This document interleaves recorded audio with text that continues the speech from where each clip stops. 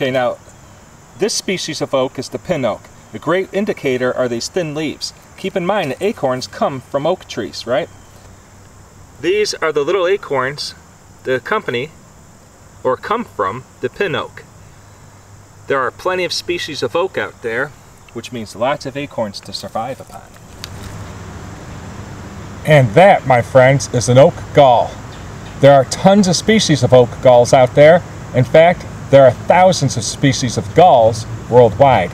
Some of them come from certain types of fungus and stuff, infecting a plant or whatnot. Other ones are galls that are created by things such as aphids or even tiny little wasps. Those are other videos. I've got some older videos from a couple years ago, and I'll include links to those right here. Now I'm going to dissect one real quick so that we can see what type of gall this is.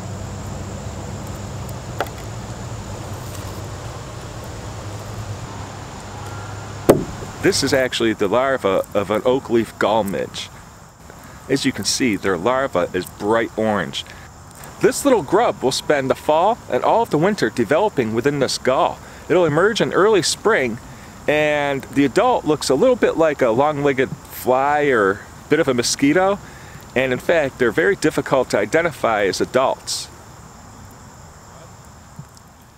So I really hate disturbing that little grub like I did, but I did it so I could show you viewers what actually lives inside those galls.